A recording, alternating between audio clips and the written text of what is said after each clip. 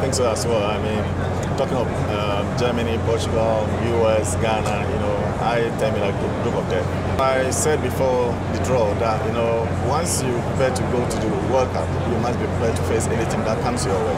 If you want to win the World Cup, you need to beat all the teams in your group. Yeah, Portugal is a very strong side as well.